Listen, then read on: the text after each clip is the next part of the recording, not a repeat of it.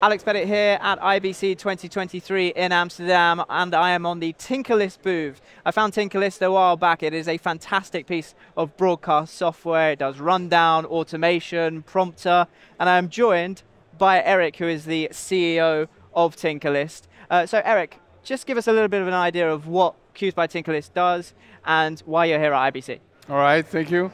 So in Cuez, we want to solve a problem that people have while making a live production. So when you do a live production with a couple of people, or sometimes you only do it only by yourself, but you mostly have the problem that you have a lot of different documents where you describe the project, what you want to ask your guest or what you want to do in the show. It's called a rundown, right? Also some script that you want to send to the prompter, or that you want to have on some cue cards to ask a question, to ask your guest, for example. So that's all gathered in different documents. And if you want to play back some clips or some graphics, it's also a big hassle to get the clips in the right device, and when there's a new version and so on. So what we made is we made a rundown and an automator connected to it. So in the rundown you can put graphics, you can put clips, you can put the information for lower thirds. You know, the straps that are coming at the bottom of an interview.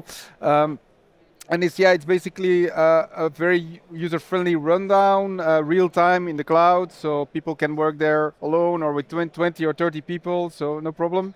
And the cool thing about the platform is it's a bit like a Google Drive document where you can type together. But in between the text, you can create cue blocks, and cue blocks, they describe a piece of technical content, like I want to start a video, or I want to show a graphic, or I want to show a lower third. So producers can just put that in. No difficult devices or workflows of sending media to the broadcast environment, to the gallery. So that's a bit what we want to solve with Cuez. And if you want, I can show you. In a nutshell, what we do here. So yeah, I'd love a demo. In this small setup that we have here, we do some interviews with people from IBC or interesting customers. And so the host prepares a small rundown in our platform, so the text that he wants to see on the prompter, or the text that he wants to ask the guests. Yep. And then, for example, this first guest is about NRK, so we just put in on NRK logo, so with browse and upload, and then we can make sure that it's coming to the screen, for example. Then there's some text, and then we do an interview, and then the system knows, okay, there's an interview, so I need to start cutting between the people that are speaking. So the system listens to the microphones, and then cuts between people that are speaking. So Cuez can actually do video follows audio and actually control a mixer. What kind of mixers is it integrated with? In this case, it's a vMix. So, we integrate with mostly anything. It can also be a ROS mixer, or the Divi of EVS, or anything. Blackmagic mixers as well. Blackmagic, of course. Atom, of course, So, and it controls the graphics. In this case, it's singular. So the graphics that you will see on the screens, it's sent to the clouds. Hopefully, it comes back fast enough here at IBC. But so, and also we can also pilot VisRT or all the big ones, but also singular. Yeah, indeed. Wow. And then so the system knows there's an interview, and then so the host just needs to put in what's the name of the guest and a small logo to put in the lower third.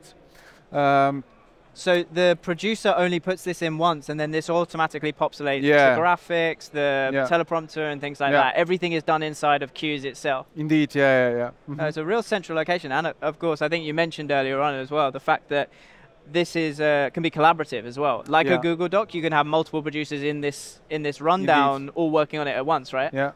Okay. Indeed, for Ride, for example, there were like 30 or 40 people in the same rundown fighting and changing contents, but also technical people can be in there. So because for technical people, they mostly don't know what have they changed, or where's that clip, and now they can find everything in a one centralized place. Amazing. So if you want to automate your broadcasts, work with teleprompters, there's so much power inside Tinkerlist. They have very kindly given us a 30-day free trial for you, my viewers. All of the information that you need is down in the link below. So head over to the description and give Tinkerlist a try.